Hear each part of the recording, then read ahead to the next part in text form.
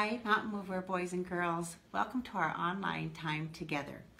Please know that the Mountain Mover leaders, Miss Debbie, and all the boys and girls, we are missing you. We're thinking of you and praying for you.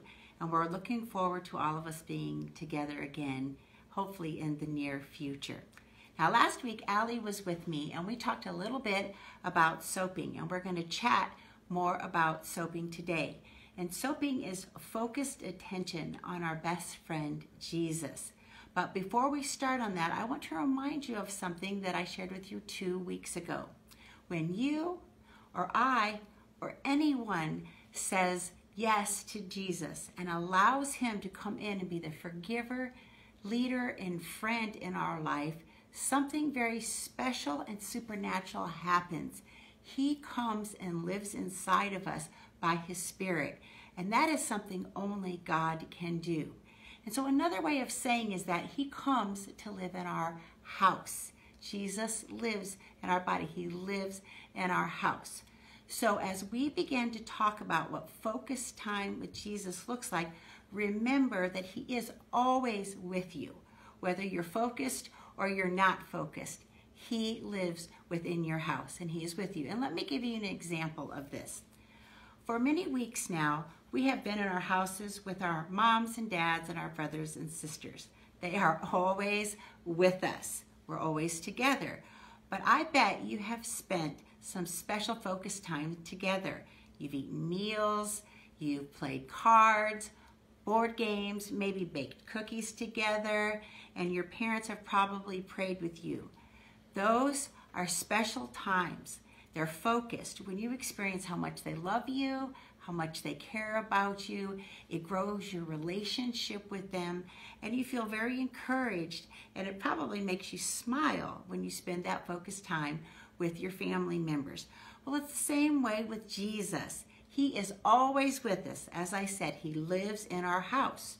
But he invites you and he invites me to be in these focused, very special times with him where he can share with us how much he enjoys us, how much he loves us, and how much he wants to be with us and grow our friendship with him. And so what we're going to do is we are going to shift to what that might look like in your life or in my life, and we're going to talk about soaping. And remember, soaping is special, focused time with our best friend, Jesus.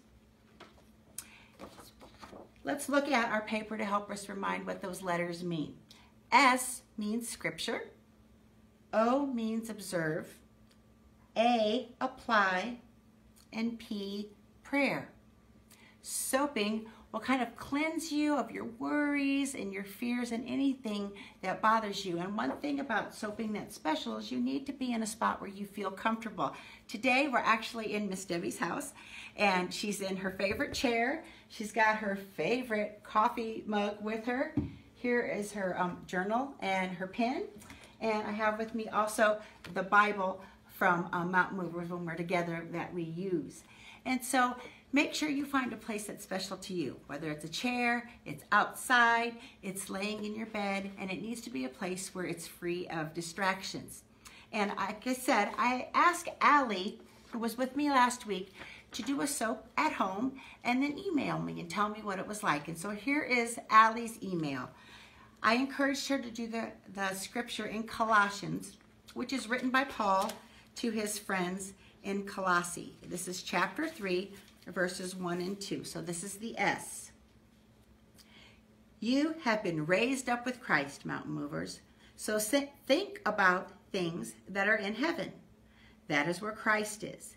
He is sitting at God's right hand. Think about things that are in heaven. Don't think about things that are only on earth. So that was the scripture that Allie read. And she observed this when she read that scripture. It's like what jumps out at you. It's what catches your attention. And she observed, raised up with Christ. We should think about heavenly things, not earthly things. So that's the observation that the Spirit allowed Allie to make. And then A means apply. What does that mean to me? What did that mean to Allie? And this is what she wrote. Jesus saves me. And although they are wonderful earth things, we should never forget that Jesus is our greatest gift, and what's stored in heaven is much greater than any earthly thing. And so as Allie was in her special spot, spending time with Jesus, that is what he spoke to her. Something that she can remember and know that he wants her to know. And then last of all, she talked with Jesus. That's what prayer is, just talking, just like you and I are. And she did write her prayer down like in a journal, like what I would do or what we're encouraging you to do, but she wrote it on her email, and this is what her prayer was. Dear Jesus, thank you for saving us, because without you, we are nothing. We would not be saved. And Lord, thank you for reminding us that there are great earthly gifts, but what you have in store for us in heaven is much greater than any earthly gift we have ever had. In Jesus' name, amen. So that's an example of Allie soaping special focused time with Jesus. She used a journal, and I'm encouraging you this week to pick out a scripture and maybe go in Colossians where we've been studying and find a scripture and do soaping and use a journal. And then what I'm going to encourage you to do is have your mom or dad help you email that to me like Allie did, or put a small post of that on Facebook to let others know that you spent some time with Jesus this week and you soaked with him. So hopefully, Mount Movers, that helps you a little bit knowing what time with Jesus can look like. So let's close in prayer. And what I'm wanting to do is I'm wanting you to know we're praying for you. And so when Miss Debbie prays today, she's actually going to pray for all of the 5th graders by name. And then next week we'll pray for the 4th graders and all the way down till we have prayed for all the Mount Movers by name. So let's talk to Jesus in prayer. Heavenly Father, we are thankful that Jesus is alive in us and we can talk with him and spend focused time with him. We pray that all of us Mount Movers and leaders and parents, set our eyes and our heart on things above where Christ is seated, and that we keep our eyes fixed on him. And I want to pray especially for our 5th graders by name. Riley, Jessa, Allison, Leon, Mylan, Emily, Jarek, Maya, Spencer, Braden, Joshua, Logan, Aiden, Darcy, Brady, Caleb, Madeline, and Jillian. Lord, we pray for all of those by name and all of the Mount Movers who are on this list. We know that you love them and want to spend focused time growing your friendship with them. In Jesus' name, amen.